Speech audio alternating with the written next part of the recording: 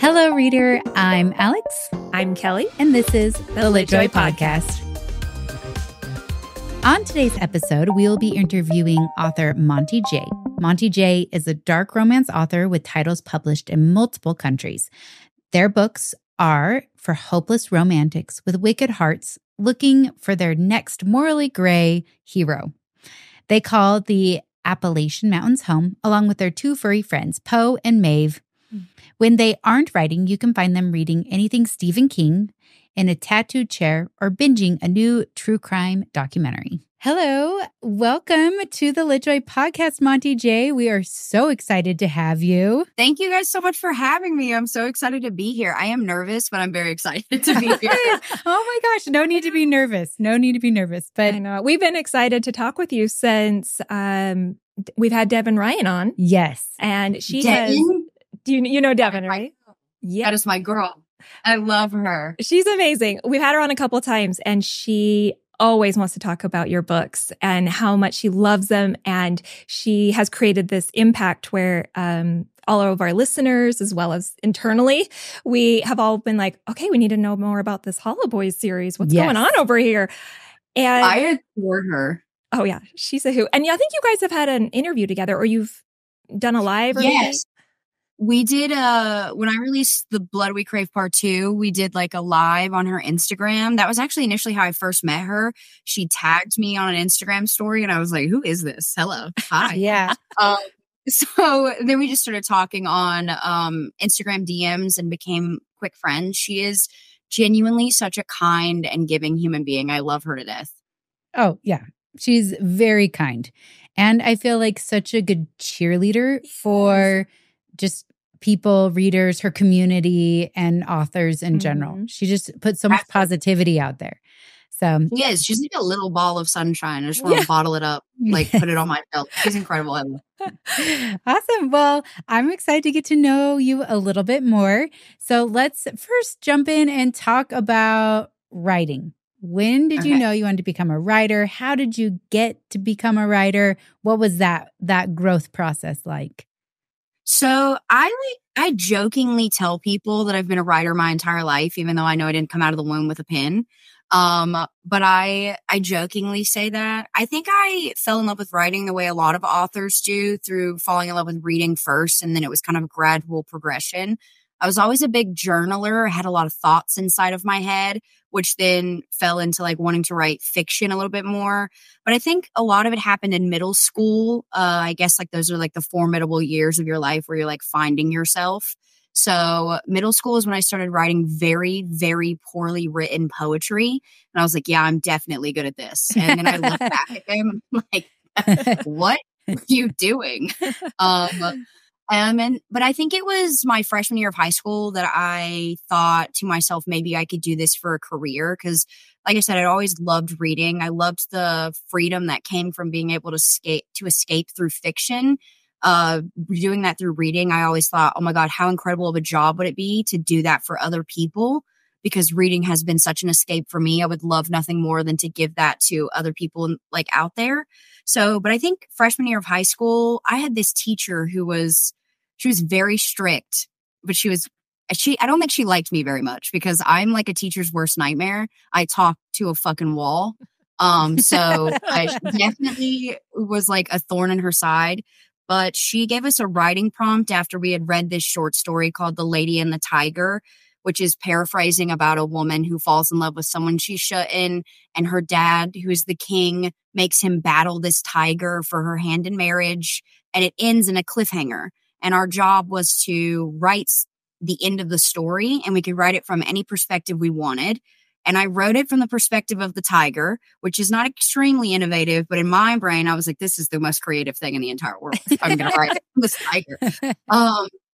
So I just wrote this little short story about this tiger who had been like taken from his family, and he was like extremely traumatized. And then I ended my short story with another cliffhanger of him like walking out into the arena, so you don't see how it ended. And she told me, now this, mind you, this teacher up to this point was not very, I don't want to say not nice. She was just like, one of those teachers where like you definitely weren't getting shit past her, and she was not falling for any of my like bullshit.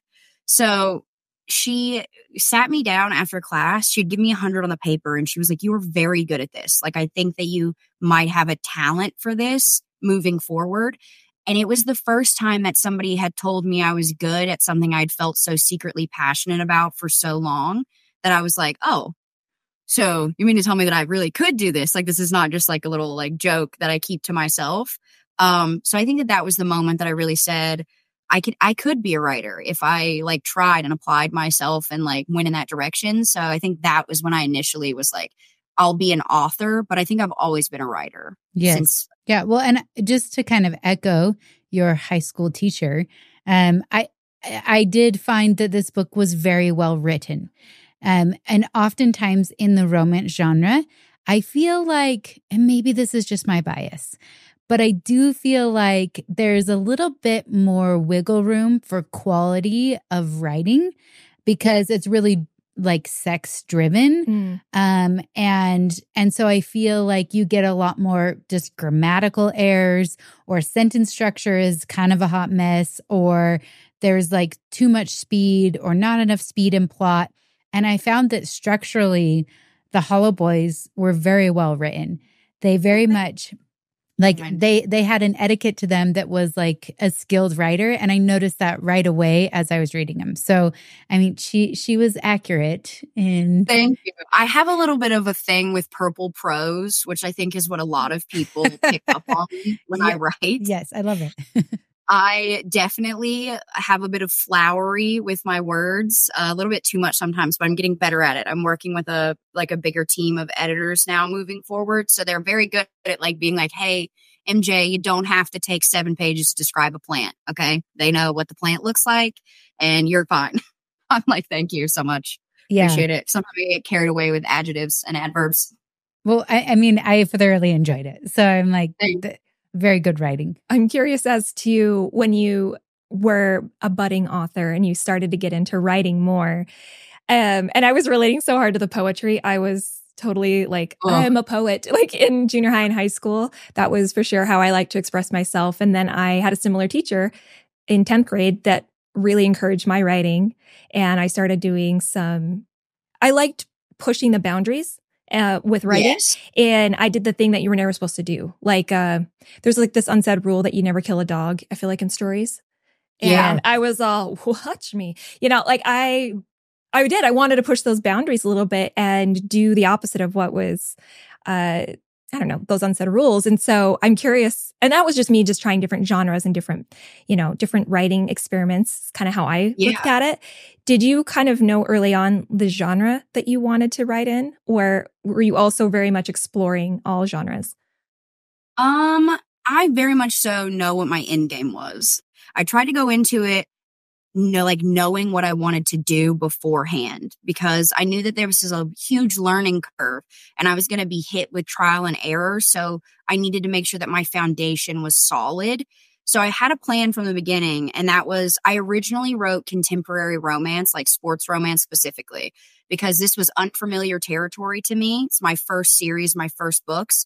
And I knew that sports was something I felt so comfortable with that I knew no matter what happened, I know hockey, so I'm going to be okay. So I started with that, but I always knew that I wanted to write like gothic romance, darker themes, and then eventually find myself into fantasy later in my career. But I know that I want to write darker themes. I knew that from the beginning. I just knew that going into it originally, I wanted to be comfortable first. I did shift my audience very quickly. I finished like my hockey series, and then I was like, hey, guess what's next? And they were like, what? Hello? I try to tell authors especially indie authors who are getting into it, that my advice to them is always never brand yourself around a genre or a trope. Brand yourself around your writing style, and readers will follow you from your writing style. Like if you're branding yourself sports romance in the beginning and you decide one day you want to write why choose dark romance, it'll be harder to transfer your audience. But if you brand around what you write and how you write it, people will be more apt to follow you. From my experience. Yeah. Yes.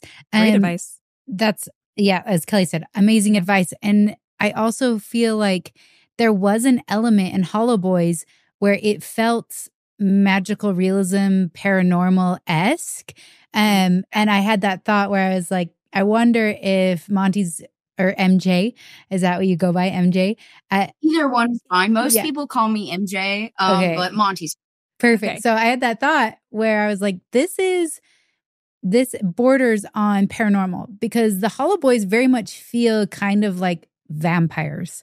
Like, or like, you know, like they can come into a pool and then disappear. And you're like, how? Like, there was these moments. Michael Myers-esque. Yes, very much. Where it was like, this is defying laws of physics a little bit. And everybody's kind of on this scary journey. And that's where paranormal romance, I feel like, has that edge of horror to it, because it truly is a monster. And so that's very much how these boys felt, are kind of like these monsters of some kind. And and I'm like, I'm not surprised to hear that you're interested in more fantasy. Like, I'm thoroughly excited to dive into that. Thank you.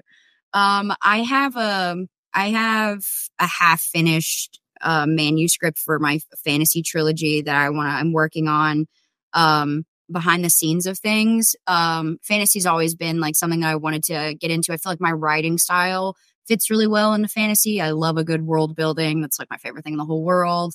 So I think my writing style would fit it. But I also just have like a love for dark romance. So I'd like to try and balance both if possible. We'll see how that goes for me.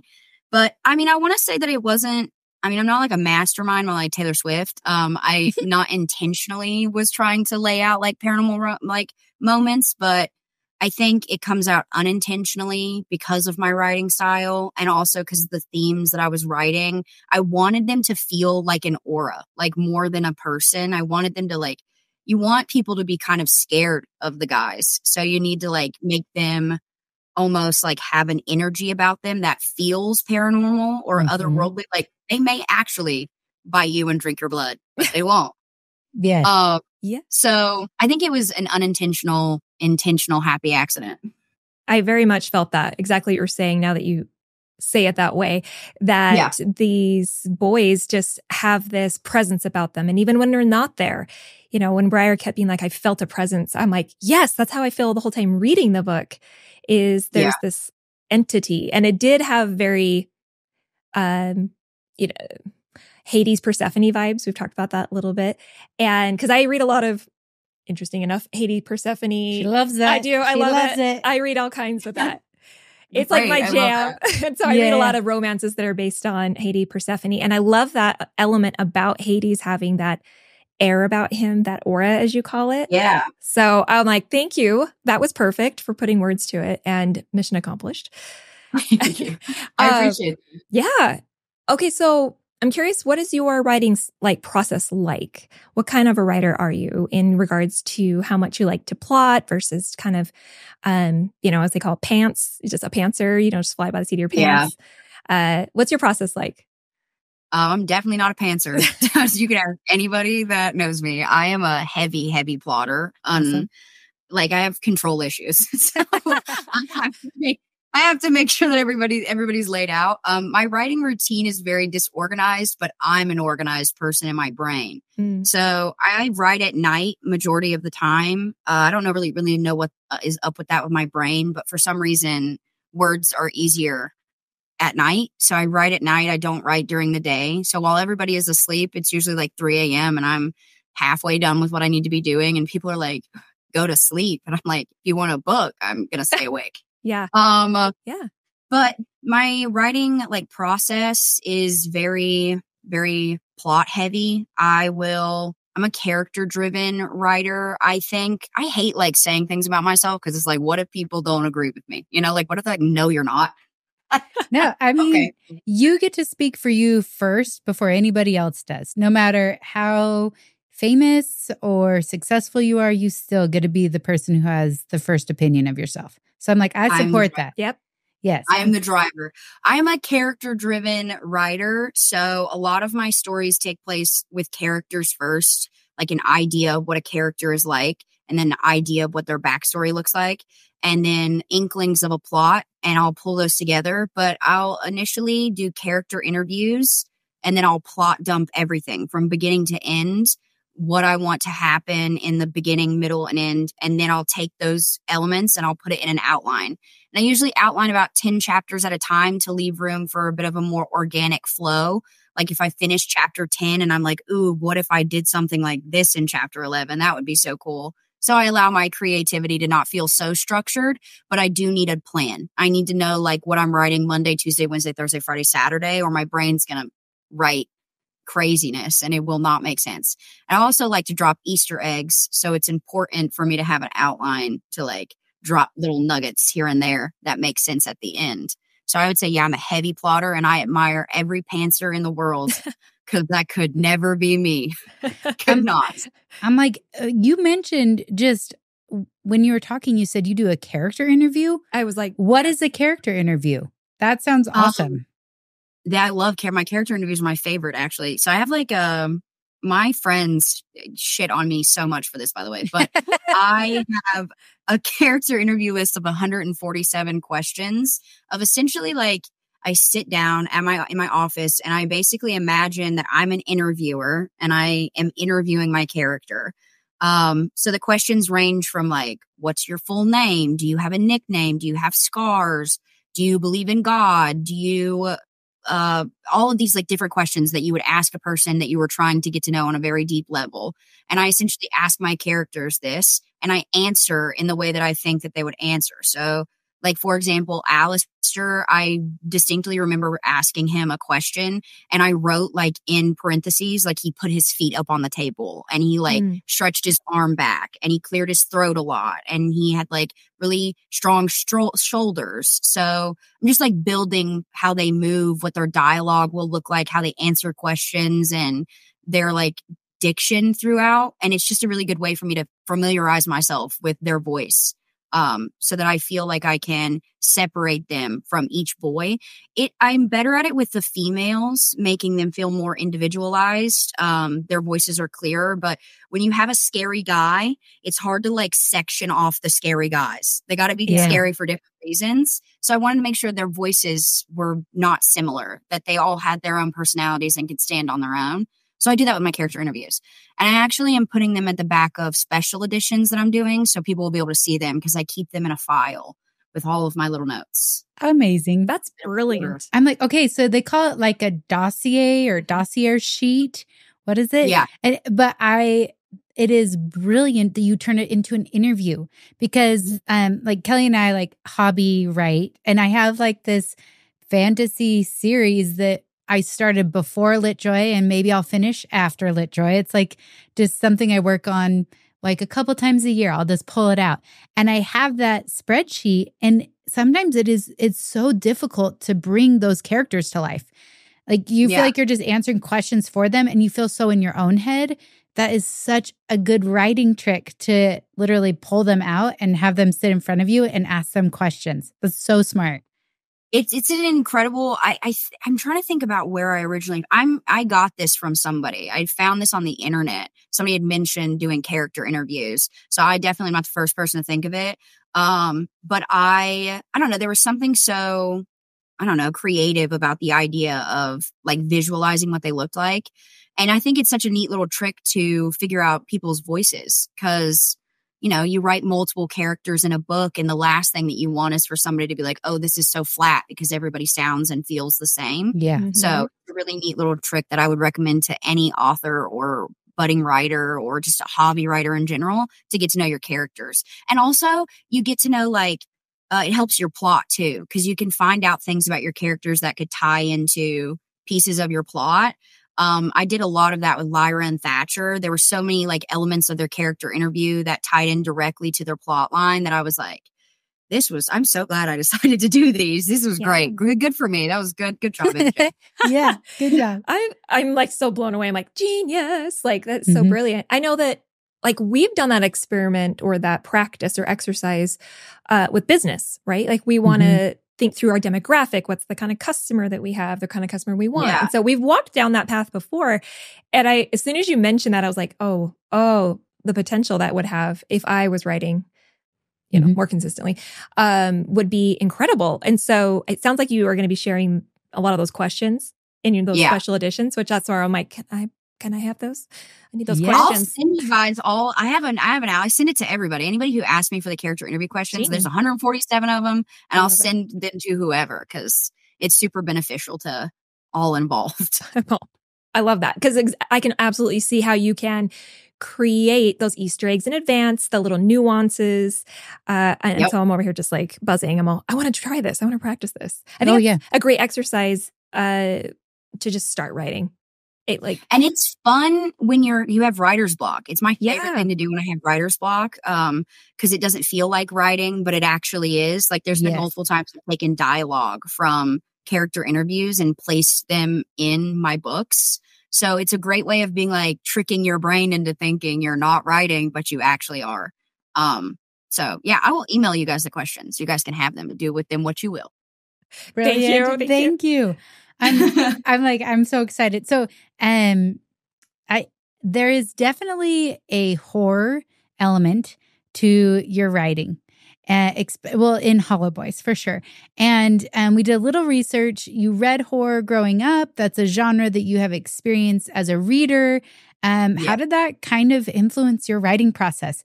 Because I think that the leap between horror and romance is not always obvious, especially for new romance readers, I feel like. And so tell us kind of about that, how that informed your writing. Yeah.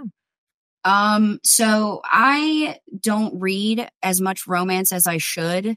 Even now, if I'm not writing, I'm usually reading like gothic fiction or horror. It's been like my favorite genre since I was young. Shout out R.L. Stein and Goosebumps. Heck yeah. Eventually like delving into Stephen King, who is my idol. I would lay my life down for that man. But I think that it helped my writing because I really enjoy the idea of like basic instincts in like human beings. There is something so primal about fear coupled with love, because when you like strip away everything but fear, when you're afraid, the only thing you're thinking of is like with your basic instinct. That's like so much adrenaline. That's so much just endorphins running wild. And finding love in the scariest of places makes it almost feel more valuable, kind of like finding a diamond in like the darkness. There's something that makes love feel almost like an intangible, like a tangible object to characters who are experiencing scary moments or horrific moments. And I think that makes it more beautiful to the reader because you think of love, like we say I love you all the time, but it feels way more important when it's in times of like desperation or times of like fear, for example. So I think that just the way horror authors or gothic fiction authors like Mary Shelley and like Bram Stoker and Ray Bradbury are able to fold readers in with imagery really influenced the way that I wanted to write. I wanted people to be able to smell like rain and cobblestone and like feel cobwebs. I was always so obsessed with that growing up, with the way that authors were able to do that. I was like, I want to do that one day. I want somebody to read a book and be able to like smell where they are. Yeah. So I think that that's where the biggest influence came from, was the imagery and the description of horror writing is incredible because they can't lean on things like scary music or like dun dun dun dun in like horror movies to build that for themselves. So that's probably what the biggest influence I took away from writing horror, reading horror and reading gothic fiction was for me. Yeah. So that was a long-winded answer. No, I love that. And you brought some really great points up, like Frankenstein and Dracula. Like they definitely, I mean, even, like Fahrenheit 451, there's love found in the most like unlikely of circumstances. Yeah, like the most contentious or fearful circumstances. There's like that romance element. And that's such a good connection to pull through from like classic literature. People don't even get it most often, but like romance is a very common theme in horror horror movies that nobody notices. Like the final girl always usually ends up with the final guy. Like vice versa. Like something of that is like foundation, they have went through this extremely traumatic event of trying to survive this slasher that's running them down. And they've seen like the bare bones of each other through all of this. They've seen like anger and sadness and fear. And now at the end of it, they're like, we trauma bonded. We can't let go anymore. Like we're in love at this point. So, I mean, romance and horror have always gone hand in hand in my brain. I just don't think that people like notice it in the initials of like watching horror movies or reading novels. But I think It is an extremely good example of that. Even though there's a, the Losers Club, that friendship that bonded over in It by Stephen King, and then also the romance between Bev and Ben is also there. Stephen King writes one of the most incredible love poems I've ever read in my entire life, in the scariest novel I've also read in my entire life. So I think that they always go hand in hand in my brain. Yes. Oh, this is so fascinating. I'm like, you're speaking to the right, like to our lingo, I guess, because we both have undergrad in psychology, and like human behavior I love that. is just something we are so fascinated by. And I am very interested in this topic because the more you're talking about it, the more I'm like, you're right. Oh my gosh, I've been missing the connection. So I love that you're bringing more light to this, the mix of the genre, because it's totally true. This actually reminded me of our interview with Jay Kristoff. And I don't know if you've read any of his stuff. I have a book on my shelf right now, Empire of the Vampire. He also had a lot to say about Stephen King and his influence on his writing. And I was like, you guys should read each other's works if you haven't. Just put that out there. You would thoroughly enjoy Jay's stuff. It's very dark and sexy. I loved Empire of the Vampire. Oh, you read it already? Okay, yes. Yes, absolutely incredible. And we did a special edition of his Nevernight trilogy, and that was very dark and twisted. And in the first chapter is 16-year-old Mia, and she is murdering and losing her virginity like every other page. Yeah. And so like she's committing her first murder. Yes. She's like committing her first murder and having sex for the first time. And it's this very interesting dichotomy that he just captures really beautifully. And so I think that you two would vibe. Yeah, you'd vibe. I can't wait for this. Okay, what were you going to say, Kelsey? I was just like, if they haven't, they should read each other's works as well, because they both have talked so much about Stephen King and that influence, and they have similar vibes. But I was initially actually going to school for psychology. That's what I was in school for. Yeah. Super cool. We are fascinated. And I think that's why I'm so drawn to something like, we talk about this, like Wuthering Heights. I'm all, it's toxic as fuck. Like it is toxic, and I love it because it is such a peek behind, human behavior when it is not prim and proper. Yeah. And exactly. I wonder, and I'm like, you could categorize Wuthering Heights as like a psychological thriller. Yeah. And as like a dark romance. I feel like it could totally fall into this. It definitely is a dark romance. Oh, yeah. Sure. Yes. I mean, he's like digging up her grave and laying in it, like it's almost like a ghost And story. honestly, that is dedication. Yeah. Absolutely. You're like, what a great person. He really loved her. What a great lover. But in the realm of dark romance, that's our green flag for the book boyfriend. Like digging up corpses. Yeah. Green flags. I know. Well, I'm like, speaking of green and red flags, I want to talk specifically about The Lies We Steal, because that's probably where people will jump into your work first. And so if we're introducing new readers, let's talk about The Lies We Steal, which is book 1 in the Hollow Boys series. So give us like a quick pitch on it. This episode is brought to you by a collaboration that is near and dear to our hearts. It is the Wolasebugu Alliance. We have partnered with this company, this nonprofit, that helps to provide resources to folks in Mali, Africa. And so we work with them specifically in their adult literacy program in Mali. So for every dollar that our customers are donating, we are able to match that dollar and give back. And I want to talk a little bit about what this program provides and how we're specifically working with them.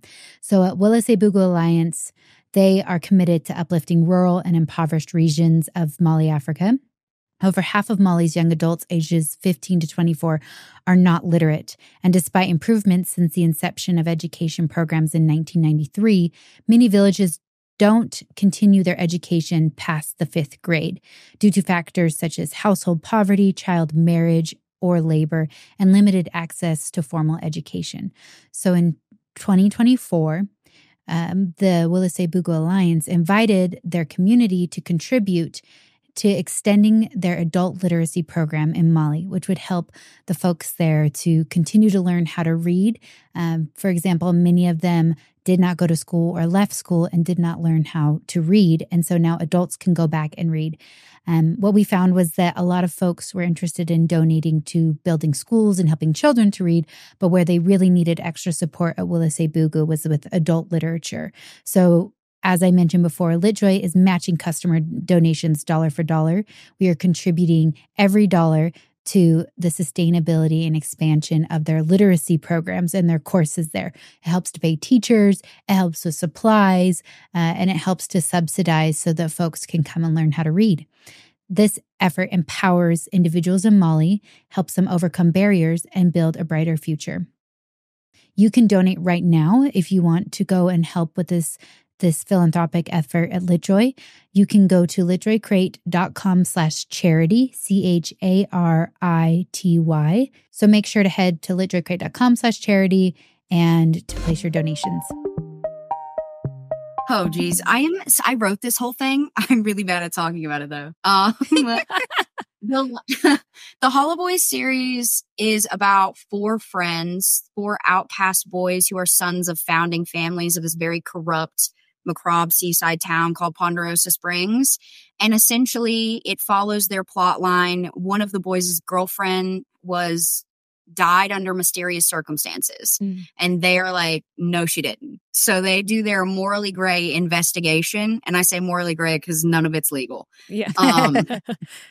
And it follows those stories of them getting justice for their best friend's girlfriend while also falling in love. And so we start the story off with The Lies We Steal, which is about Alistair Caldwell, who his father owns the majority of Ponderosa Springs, but money can hide a wealth of secrets. And he's grown up in a very, very traumatic household. And he meets Briar Lau, who is a new girl in Ponderosa Springs, and has no idea what she signed herself up for. And she happens to witness some debauchery in the woods. And now she's a witness to a crime. And Alistair and Briar's story kind of intervene at that point. And it's their journey of finding love while also getting justice for somebody that they care very deeply about. That is my pitch. That was a great pitch. Also, it's so much darker than your pitch. I'm like, the pitch is accurate, and there's some twisty stuff in here for sure, which just keeps you wanting to turn the page, you know? It definitely, I have trigger warnings at the beginning for the dark. And so like people can figure out the darkness level at the opening of the page when they see the trigger warning, but it is very dark, I would say. In my opinion. Yeah. In my opinion. Yes. I'm like, what would you give the darkness rating? So we can kind of, there's like dark romance. So there's a scale of like dark, very dark, and I'm so dark, I'm dead. I don't know if I think it depends on what you view as dark, right? Mm-hmm. Like there is some dark stuff in books, like dark in the subject of like sexual sense, right? Where I'm like, whoa, dark, I'm dead. Dark, I'm dead. Yeah. Okay. But I would say for this, in the sexual aspect, it's not necessarily extremely dark, right? But in the subject matter, I would say so dark, I'm nearly dead. Like you need to resurrect me. Right. So there is just like some graphic murder. Like the content and the violence. Yes. But I would say that on the spice level, it's probably like a 3 or 4 spice. Yeah, I would say 3. How would you? 3. Yeah, I was gonna say, how would you rate it? Okay, the 3. chili pepper is subjective. Everybody, because it depends on like what you read. You know, like if you're reading like, erotic fiction every day, which is fine, pop off girly. Yeah. And then you come to mine, and my chili pepper, the chili pepper scale might be a little bit less. But if you're reading something of like really contemporary, maybe closed door romance, mine is probably going to be 5. Yeah. But I think my books are very plot heavy, but when my readers say that when the spice does hit, it spices. So know that what you do get is spicy. Yeah. Yes. That's very accurate, I would say, for as a new reader to the genre in a sense. I've only read a couple of the dark romance stuff before. Yeah. And I really appreciated that it was plot heavy. It's because when those spice moments hit, I feel like they just hit so much like stronger. Yeah. Because I care about the characters. Yes. Exactly. Because I've absolutely read a few where I was like, I literally don't care about any of these characters. So it's not it didn't work for me in that regard. And because I think there's people out there who just enjoy it for what it is. And I just know for me, I need some character depth there. Yeah. And so I really appreciated that. It is interesting to read these different subgenres within romance. You know, Alix and I have definitely been exploring them and trying out new ones because romance has just really hit the scene in the last year. I love this journey for you too. I'm loving it. So it is interesting because it brings up certain things that you kind of have to ask yourself, like, okay, this is like, let's say, and the spiciness of this, it's like working for me. And then you have these moments of like, oh, do I know myself? Like, is this something I'm into? Like, it is so fascinating that it will start to generate all these questions about my sexuality. And I think that's it's really like, do I like this? For real? No. Yes. Kind of. Maybe. I know. Well, sometimes I found myself in The Lies We Steal being like, this is sexually relevant. Also, red flags. I have because I have done so much work in psychology and mental health and self-awareness. And I'm like, also somebody needs to save all these children from themselves, right? Like you totally have that for sure. They all need it for sure. Yeah, which is just, it's so interesting. But I'm like, what do you find is the feedback from readers? Yeah. Do you have any like favorite comments or questions that you've received from readers about specifically the content? I'm trying to think. One of my favorite reviews is somebody said, if Smut and Stephen King had a baby, this would be it. And I said, thank you so much. I printed it off and I put it on my wall. Yes. That's awesome. So, I mean, and some people call me Scary Spice, which I thought was really funny. And I thought that was cute. And I was like, oh my God, I'm a Spice girl. How cool. But I mean, for like the content, a lot of the times what I get is, I take a lot of time I'm aware that every single one of these characters needs extensive cognitive therapy. Mm-hmm. Very much. Okay. But also coupled with that, I take a lot of time to do a lot of research to make sure that the mental health that I'm representing is represented accurately. I myself struggle with mental health, so I want to make sure that nobody's being harmed in these depictions. So a lot of the times the feedback that I get is like, I related so much to this character's trauma. I related so much to this character's journey. And for me, that's like the most rewarding thing that somebody can say to me, because to say that I've written a character that somebody has recognized themselves in such a hard time is such a beautiful yet sad thing to relate to somebody to. Like, I'm so terribly sorry that you have to relate to that, but I'm really glad that you found solstice between the pages of like reading your own journey, essentially. So that's most of the feedback that I get. Definitely get some people who are like, they need help. And I'm like, yep, they do. But that's for that's a prequel, that's a book later on that happens that I don't write about. Yeah. Later. But writing characters with mental health and lots of trauma is something that I don't want to say I'm known for, but something I do often, because there's something about tragic backstories that really just pull me in every time. I know. Mm-hmm. I know. I get it. I'm like, probably all of our favorite characters. Yeah. Like a character has to have tragic backstory, I think, to have the emotional hit. Yep. And, you know, that you want to root for them no matter how morally gray. Right? Exactly. Well, that's the line, right? It's like the reason you feel sorry for the villain is because something tragic happened to them. If nothing tragic happens to them, it's hard for you to tip your morally gray scale into the category of, I feel sorry for you. If you're just like a good person who does bad things, people are like, wait, no, I don't know if I am with you on this one. But if you relate to the villain in some way, then it's easier for a reader to get behind rallying with the villain. So I think tragic backstories are sometimes necessary to the growth of the morally gray hero. Absolutely. For sure.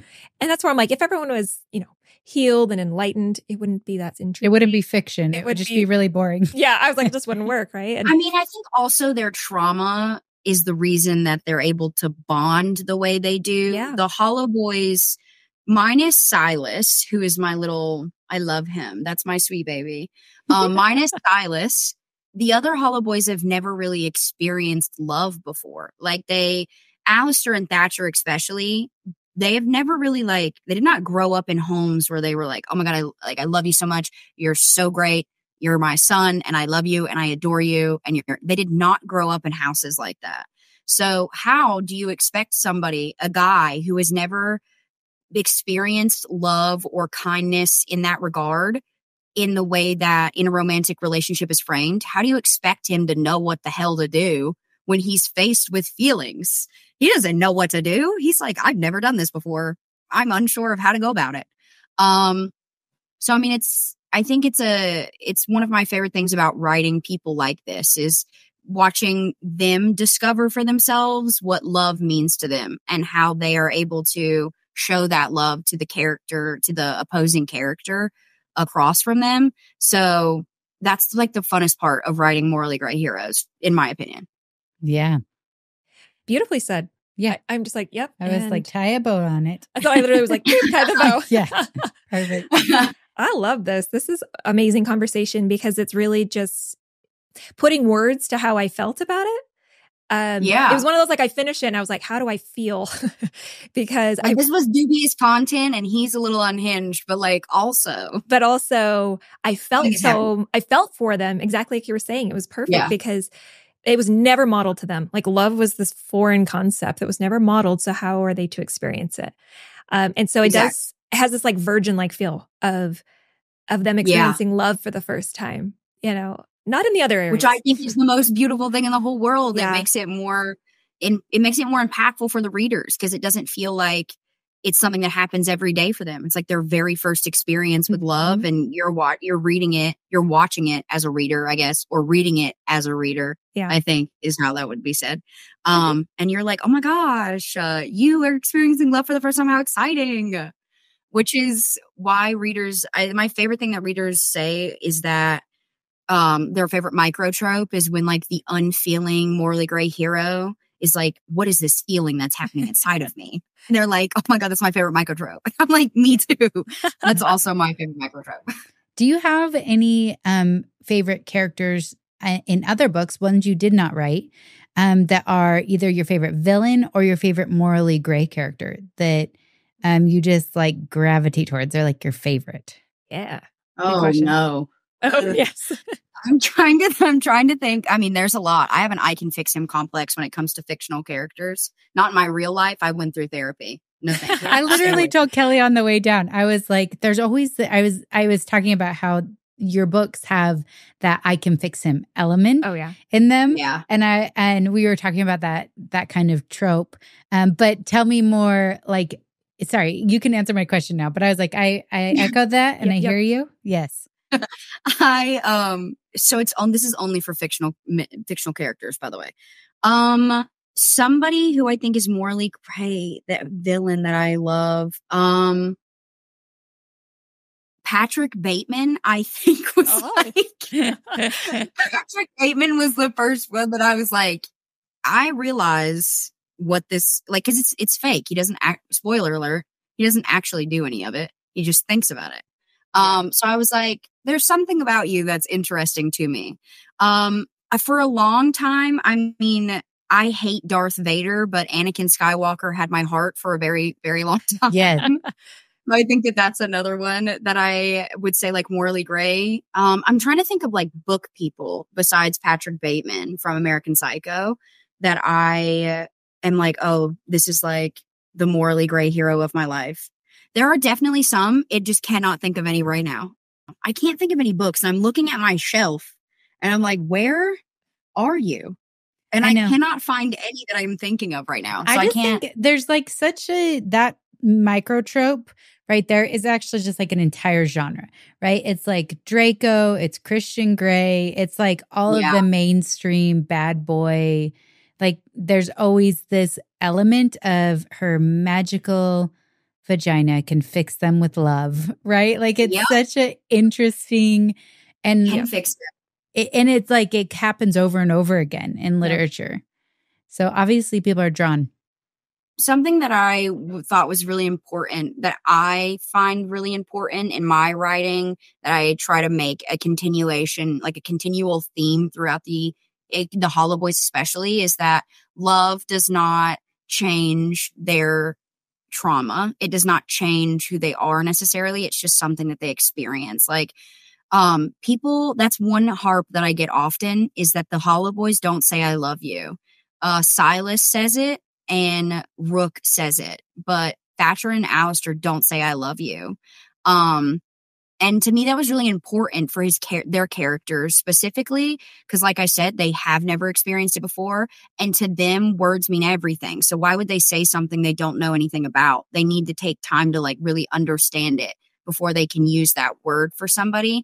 And so Briar and Lyra and the girls opposite of them love them to the point of like, I know that this is love, but you don't, and we'll take the time for you to understand what that means for you. But it doesn't change the fact that Alistair still has issues, and so does Thatcher, and so does Brooke, and so does Silas. And that'll always stay there with them until they work through that with their own therapists. But it doesn't change their nature per se. They're still like scary guys who do shady shit. So that's fair. Loved it. Like, for me, I just don't think that love is like a magic wand that you're like, everything about your life is now fixed because we are in love. Unfortunately, no. But I love the idea. Yes. Yeah. That's a really good way to put that. Great point, too.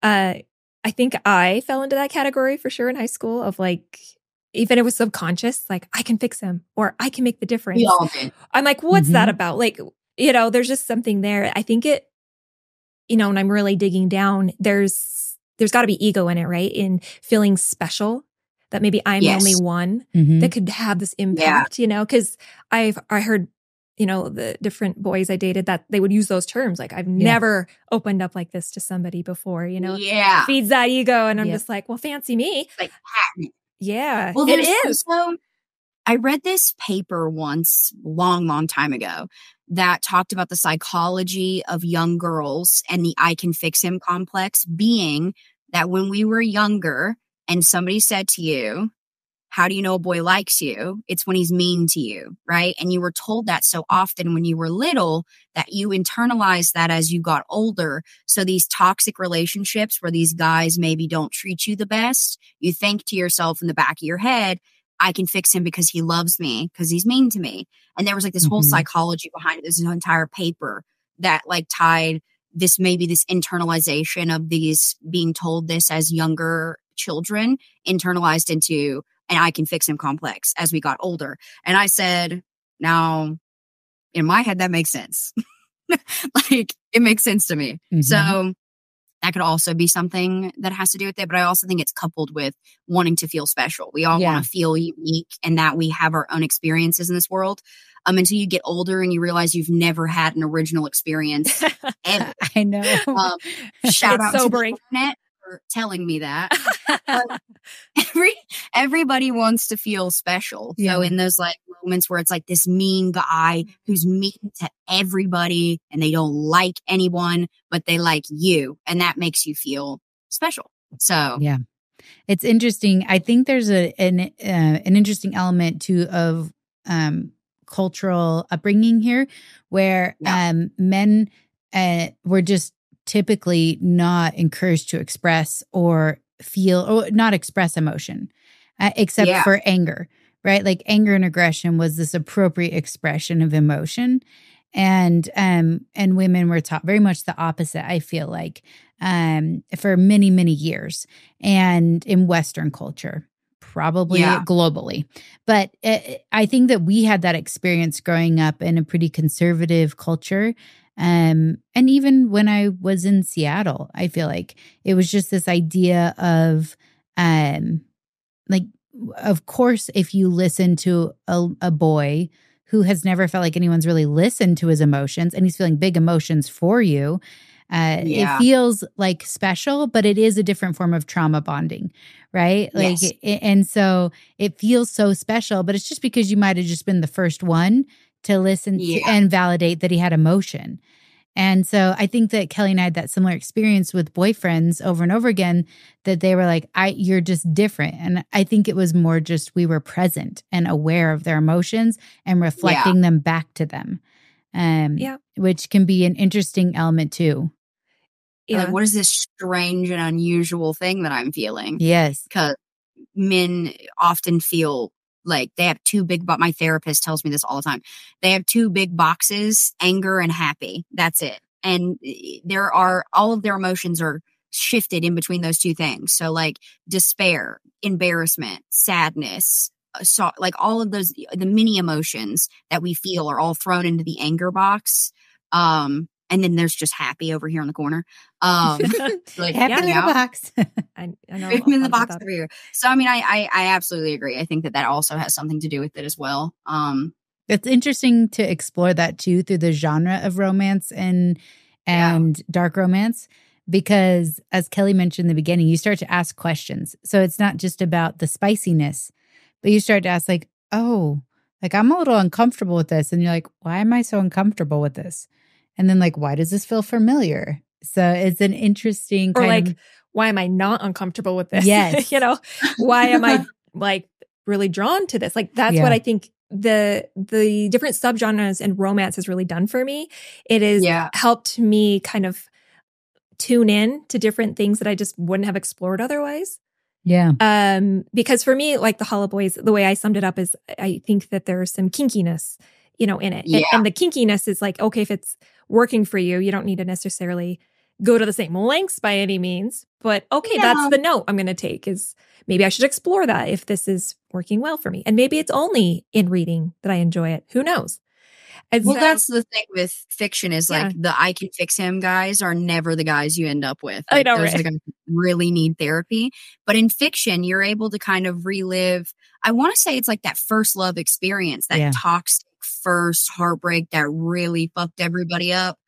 You get to relive that in a nature where there's a happily ever after. So you get to have your fantasy happily ever after in a fictional reality. Cause like in real life, these guys, they have beer guts and their leather jackets don't fit anymore and they have a smoking problem. So I'm delighted. Yes. That's a perfect way to describe it. We leave them between the pages and we have our happily ever afters in our brains. Yep. Perfect. I'm like, that makes so much sense. So we're kind of running long on the episode and I want to make sure we get a couple last questions in. I'm going to ask this one because I am curious about the announcement that you put up the other day about your new book, Wrath of Exile. Yeah. Right? Wrath of an Exile is the first book in the Hollow Boys Next Generation series. It's called The River Styx Heathens. So the entire series is framed around the Hollow Boys' children. Amazing. They procreate. Oh, wow. They procreated. Which has been a bit of a struggle for me because you have to make the parents likable, and the parents have been through therapy and they have grown. So now I have children who are fine with like their parents, which has been weird, but it's been different for me. But essentially it follows Lyra and Thatcher don't have children. I've gotten so many questions about that and why that it is, but Lyra and Thatcher don't have children, but everybody else does. And the series will follow all of their children. Wrath of an Exile is about Seraphina Van Doren, who is Rook and Sage's middle daughter, and then Easton Sinclair's oldest son and only son, Jude Sinclair. And for those of you who have not read the Hollow Boys series, Easton is a bit of a villain in the Hollow Boys. So it's a bit of a Romeo and Juliet moment. Their parents don't like each other. They're not supposed to be together. So I'm really excited. I love this book with my whole heart. I love a good retelling, and they were a really beautiful experience. So I'm really excited for people to read it. Yay. Okay, perfect. And we'll put links to that in the show notes too. Would you say that the content and spice rating is really similar to the original series of the Hollow Boys? I would say I bumped my spice up a bit and my darkness has remained. So there, I made them equally matched now. Yeah. Okay. Perfect. I'm like, yes, excited about this. We're both over here like amazing. Okay. So final questions. We kind of ask all authors these questions. First step, what are you reading right now? Oh no. I'm not reading. Oh, I'm so bad. I'm not reading anything right now, actually. Okay. Because I'm in the middle of a deadline, and trying to get ahead of schedule. So I'm not reading anything right now. But the last book I did read though was romance. Go me. And it was, and I just forgot the title. It's by Ian Finley and Saxon James. It's their most recent book in their Puck Boy series. Yes. They're all male romances in the hockey world. And I have loved this series since book one. So I just read the newest one. It was like Romantic Puck Boy. I think that's what it is. Nice. I cried a little bit because it was so beautiful. But they're all like male hockey romances. And it's an incredible series if you guys like male hockey romance. That's the most recent thing I've read. Nice. That kind of leads into question 2. When you said you're not reading right now, what are you working on right now? I am currently working on, the girlies are going to eat me up for this, but I am currently working on Whisper of a Shadow, which is book 2 in the River Styx Heathen series, which will follow. I'm not going to say that, but it'll follow another next gen character that you'll find out about in Wrath of an Exile by the time it comes out. So I'm working on that second book right now. Perfect. That sounds amazing. And okay. The last one, yeah, go for it. Well, where can readers find you online? How can they connect with you? I love it when people reach out to me. I am most frequently active on Instagram. You can find me at author.montyjay, on any platform. You can find my website at that, my TikTok and my Instagram. But like I said, I'm most frequent on Instagram. So just DM me. It takes me a minute because I'm socially media I try to put it away from myself because if not, I'll get too sucked in. But I will reach out. If you reach out, I will hit you back and talk. I love talking to readers. So reach out, talk to me. I'm a very nice person. Yes. Yeah. I can attest to that. This has been a lovely interview. Yeah. Seriously. Thank you. I appreciate it. Thank you so much for coming, for doing this interview. And we'll make sure that everybody has the links to find your work. Yeah. Thank you so much, Monty. Thank you guys so much for having me. It's been really incredible, and I really appreciate the opportunity. Thank you, reader, for listening to this episode of the LitJoy podcast. Please remember to rate and review us. And like a good book, recommend us to your friends.